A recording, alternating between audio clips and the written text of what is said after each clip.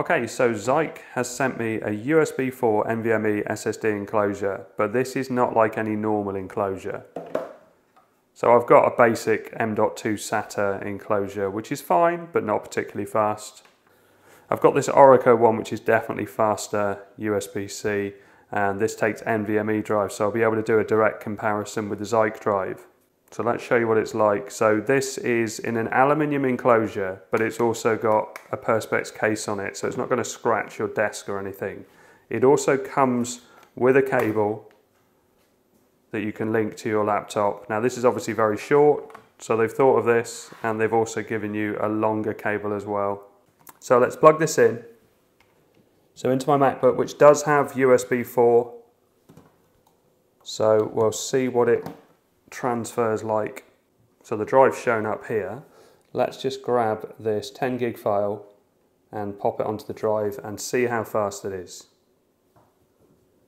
Oh, you can see it's just super quick. So let's do that same test on this Oracle one.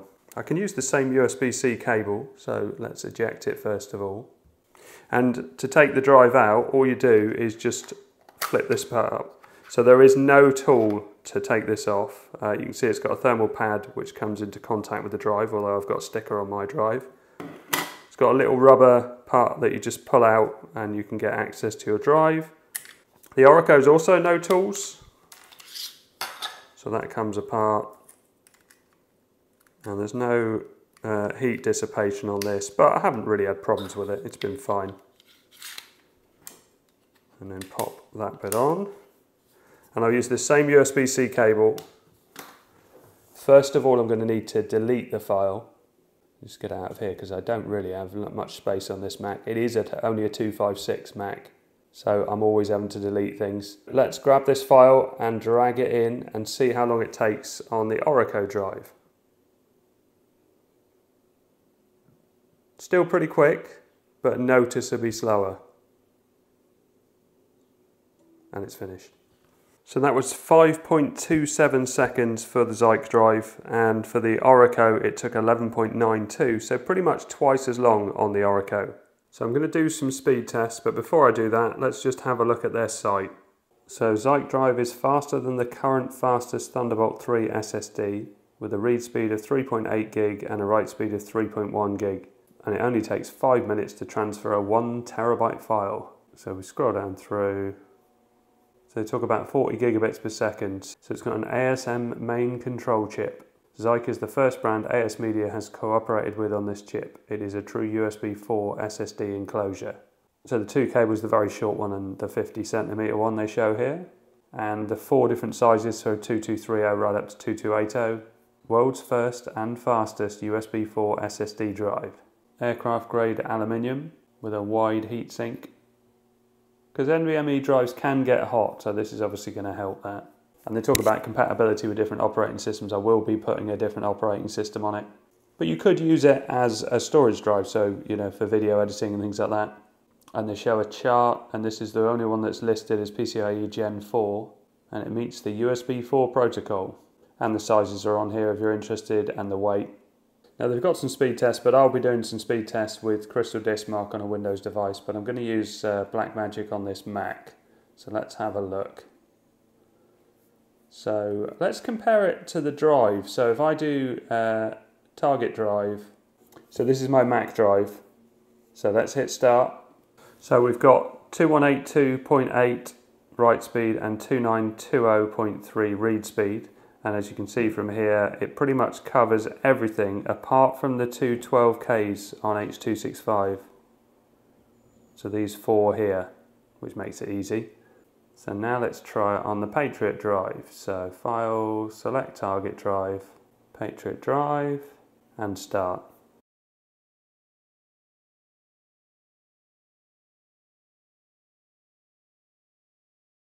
And let's stop that and compare the results. So in this test, the Mac was faster, so write speed 2182 versus 1644, and read speed 2920 versus 2531. We've got to remember that the Mac drive is physically built onto the board, so it has a big advantage. But it's worth noting that pretty much the same level of support, there's just that one X on there which it didn't quite meet.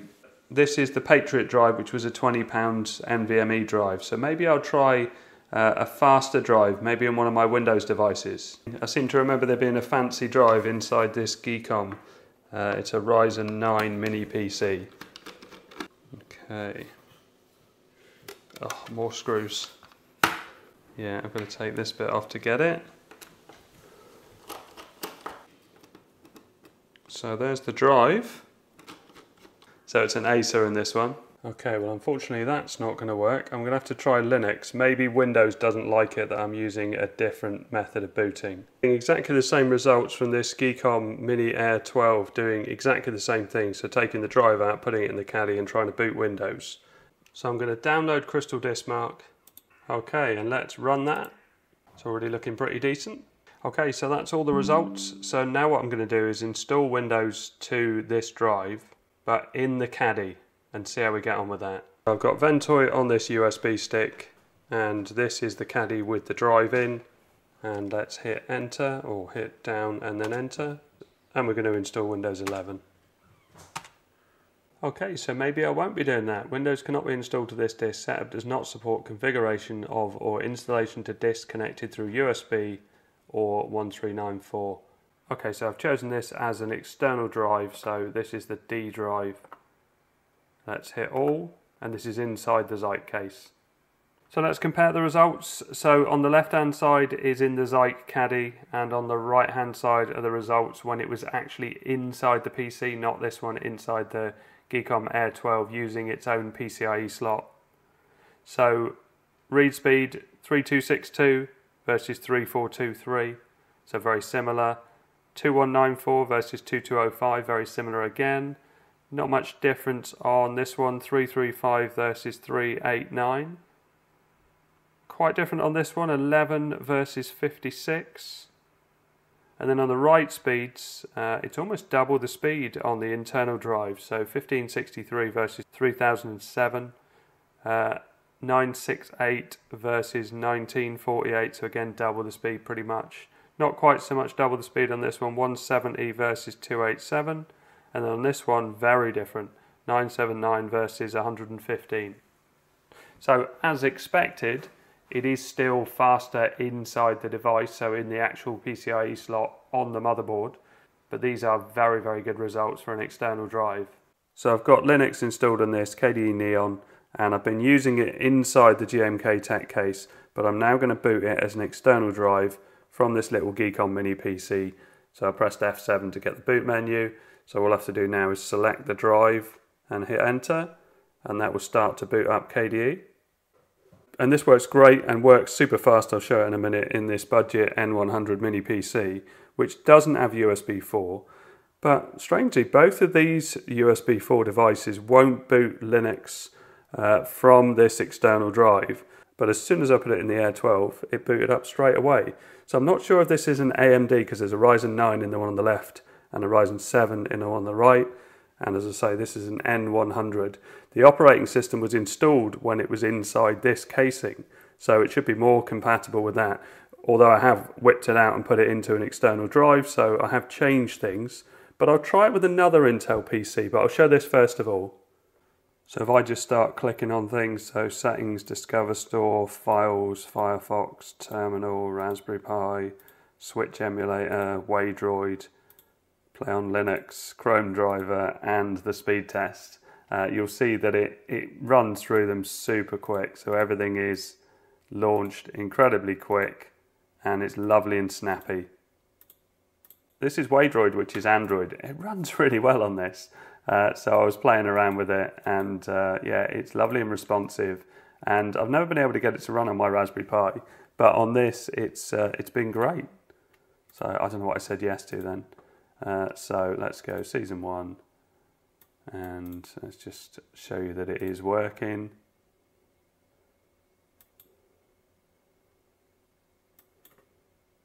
Oh, I didn't mean to do both of those at the same time. And remember, this is an M100 mini PC emulating Android within the system, running in this external drive, and everything seems to be working really nicely.